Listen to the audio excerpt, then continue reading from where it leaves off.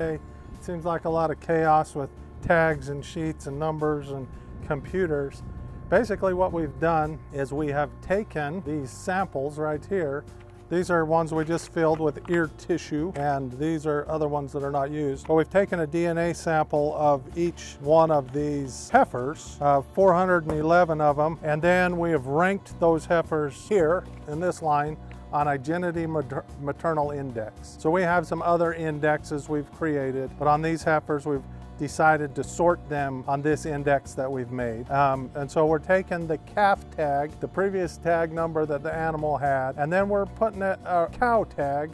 This is kind of a preparation for breeding season. So we're putting one of these yellow tags in their ear to replace their calf tag. And what we're doing with those is we're ranking them from 1 to 400 based on where they ranked on this maternal index. It's a lot of work to do that right now, but kind of throughout their life now, we will know where they ranked on their DNA score. Some of that might be a little bit of an experiment. Some of it might be us watching Igenity or Neogen and saying, hey, do we believe your numbers or not? If your stability number and your maternal index is really this good, are we going to see that kind of improvement in our cow herd? Now, we believe that we are, so we're going to sort these heifers based on this ranking, on this maternal index, and we're going to cull the bottom 150 from the program and keep the top 300 or so that based on their DNA test, their traits. And so on these traits, there's a whole bunch of them here. We have birth weight, calving ease direct, calving ease maternal, docility, heifer pregnancy rate, milk, stayability. The stayability combines several maternal traits. But basically the stayability is one we really key on because it's telling us which heifers that we're going to select right now should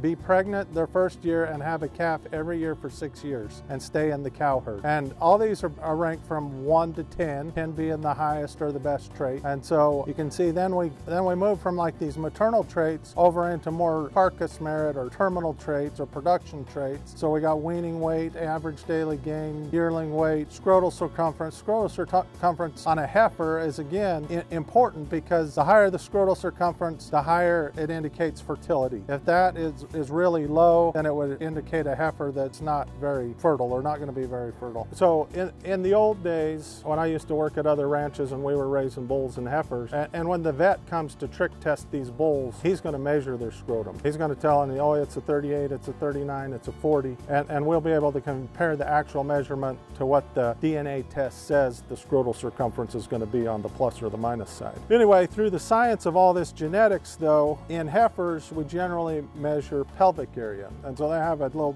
clamp that goes inside the pelvic and it opens and it tells you, oh, it's 10 centimeters or 9 centimeters or whatever. And a lot of ranches used to do that 5 or 10 years ago where they would measure the pelvic area to decide whether, oh, she's got a tiny pelvis, I don't want to be pulling calves out of her, we're going to sell her. Well, right now instead of doing all that work of measuring all the pelvises, we're just blending that into here. And there's strong correlations between scrotal circumference in bulls, what her male offspring will have for scrotal circumference, but also fertility in heifers. And so generally, the larger the scrotal circumference in bulls, the more fertile his daughters are going to be as far as breeding up the first year, having a larger pelvic diameter and things. Anyway, there's correlations between it. And so even though it's a male-related trait, and we would only be kind of looking at, well, is that just applied to her male offspring? No, it's also an indicator related to fertility. Feed intake is kind of an efficiency-related one. In that one, lower is better, and birth weight lower is better. They rank them from 1 to 10 the same, but we just know in our head, and we built the indexes in such a way that basically that shows less feed. You can do more with less feed. And then we have these carcass traits: tenderness, marbling, ribeye, fat thickness, and hot carcass weight. Basically, her offspring should have a very high hot carcass weight and very high yearling weight. So a lot of growth there. Stability numbers pretty good, but basically we're taking all those numbers, we're creating an index, and then we're going to rank them based on that index. These that we're not keeping that rank below 5.5, if you look across here, there's a lot of 4s and 2s and 3s. There's things in these cattle that would make them not necessarily something that we want to keep. And so on the average, again, you have to be a great statistics major to understand all this, but on these averages that we're building here, you know, they just rank lower overall. You get down into these 4s, I mean, there's they're not impressive all the way across. They're just below average. And now we're able to take those out of the herd and cull them right now instead of, as we go along, having them in our cow herd for the next 4, 5, 6 years. Now there's some things out here like tenderness that, man, that one's got a 10 on tenderness, but what else does it have to go with it? It shows stability is really low, so our chances that that cow will stay in the cow herd for the next 6 years and have a calf every year is very low. So we're gonna take her out right now and not worry about that. So basically, between these different indexes, the traits are weighted differently. So if you're looking at her maternal index, it's a 5.3, but her terminal index is a 6.25, which means over here in this carcass data, she did okay. She's above the 5s, you know, she's 7s, 8s, she's okay. But over here where we're talking about making a mama cow, she's not as good. Again, I talked about scrotal circumference being an indicator of fertility. She's a 3, you know, and so those are things that we're looking for that you don't necessarily see. Calving ease, maternal and direct. This number should be a lot higher. This 4 is not necessarily a concern. So that's terminal. This is the production index, which is basically a blend between the terminal and the maternal. These Canon blends, these are custom ones that I worked with the guy on, where yeah, basically we're adding values to these numbers to help us sort. Basically, if we did the Canon blend or balanced, I'm going to use that sort on the bulls we're going to keep, and it adds a lot more of this into the mix. So you can see if you're adding more carcass merit to the mix, she scores a little higher. Our Canon maternal, she even scored worse. We must have put some values over here on something a little harsher than what maternal did.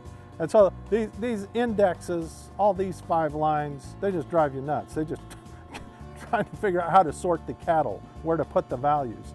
These numbers over here, they're fixed, they're hard. That's the actual DNA test. And then this is what we're creating, manipulating the data to get the answers we want out of these numbers. Our thought in doing this is that we can move our cow herd quality forward faster, right? In the past, I just select the heifers by sorting them in an alley. I just go out there and, hey, that one looks good to me and that one doesn't look good to me, and I just basically sort them in the alley. What I'm finding looking at all these numbers is that a lot of those heifers that look really good to me by eye are good in their terminal indexes, but not good in their maternal indexes. And so we're kind of trying to balance that up a little more, where we have a little more fertility in the cow herd, a little more stability in the cow herd, making sure our heifers breed upright. Other indexes and stuff that aren't really listed here but are play into that stability number have to do with pelvic size and stuff. All that noise behind you is more cattle coming into the chute. They just went and grabbed us another pen.